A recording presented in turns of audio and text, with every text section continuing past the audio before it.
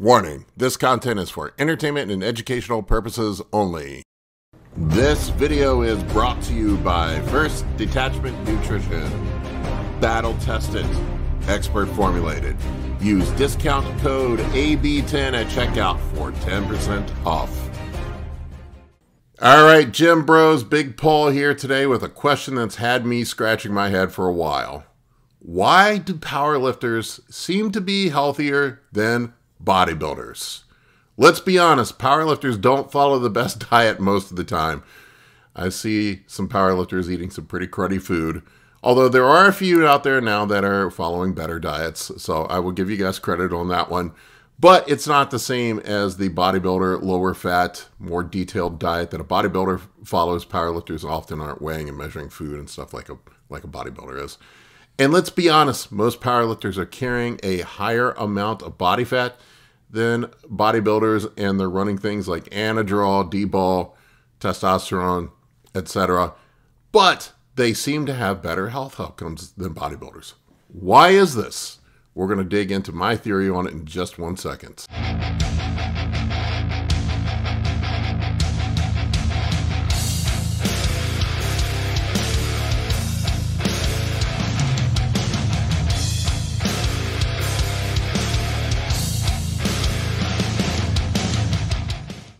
I don't know why this one's been keeping me up at night, and I have been thinking about this constantly with powerlifters. They do not seem to fall over dead like bodybuilders do. You don't hear of powerlifters or even strongmen having heart attacks, strokes, kidney failure, things like that you hear of in the bodybuilding community. And I've been scratching my head and thinking about this one a good deal. And I think it boils down to really one simple thing that you see with bodybuilders.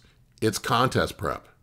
Contest prep is where you're doing the most damage to your body in my estimation. So you'll see bodybuilders do extreme diets on contest prep. They get very depleted. They run some extreme drugs on contest prep. And then at the end, they're doing things like diuretics and dehydration protocols that probably cause damage to the kidneys and cardiovascular system. Powerlifters, most powerlifters, let's be honest, are borderline on the obese end of the spectrum when it comes to body fat percentage. Not all of them. There's some leaner powerlifters. Guys don't seem to be fat like they were back in the 90s and early 2000s, but now powerlifters do seem to be better with their diets than they once were. They take, a lot of powerlifters I see love A-bombs, anadrol, which has a reputation for being one of the more harsh orals that you can take and poor for your health. So it seems that even though these guys are doing things that are a little bit harsher, I don't see powerlifters running the crazy doses that bodybuilders do. It seems to be that powerlifters run like half what your typical bodybuilder does. It's really some pretty moderate doses. I talked to a guy that I know that's a high-level professional powerlifter, and his cycles are very moderate to what I've seen most bodybuilders run. I think the dude told me he was running something like 500 tests, 300 deca, and then 50 milligrams of anadrol peaking for his competition. This guy's a pro.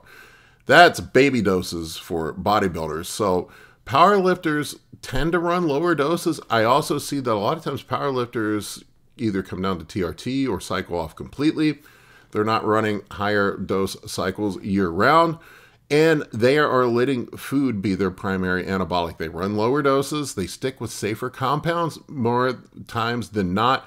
I see powerlifters mostly, at least from what I've seen, are running test and deca in the off season. That seems to be what they run. And then when they're peaking for a meet, they use anadrol or halotestin, but only for like the last month or so. It's a very limited run of it. Bodybuilders, the most dangerous part of the bodybuilding season is the contest prep. And that's when you throw everything but the kitchen sink at it with bodybuilders. So, you know, usually a typical bodybuilder contest prep, I mean, you're going to see all kinds of stuff getting thrown at it.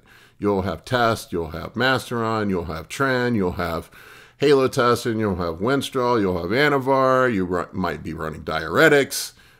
You are You know, a lot of times the oral dosages get ridiculous on some of the pro contest prep cycles that I've seen. I've seen guys run 2 grams of orals alone going into a show that are on the professional level. You do not see that with powerlifters. And then at the end, this is my speculation. I've talked about this before. I think a lot of the damage that you see done, and a lot of times when you hear of people falling over dead, it's on the very end of contest prep where you're dehydrated. A lot of times there's erythrocytosis.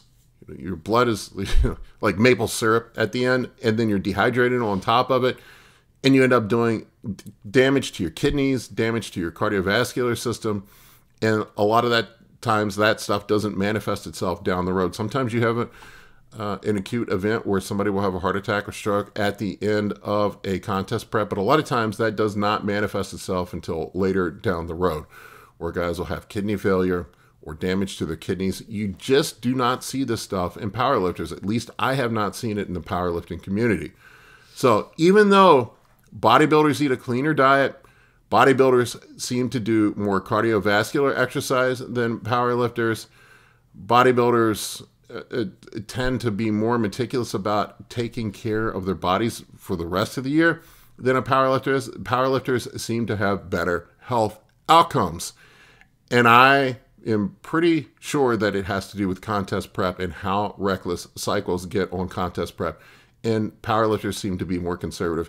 There are, granted that there are powerlifters that are trying to make weight, but I do not see the same level of extreme stuff that bodybuilders are doing with powerlifters. I just don't see it.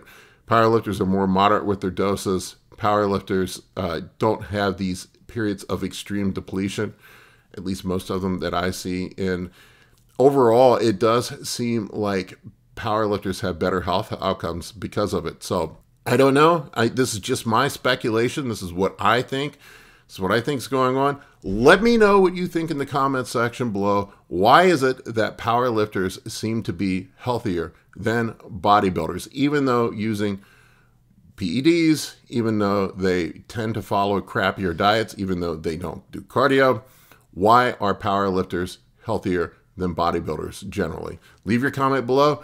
If you want to support me, I would appreciate it if you support my sponsor, First Detachment. Link to their supplements is in my video description below. Use my discount code AB10.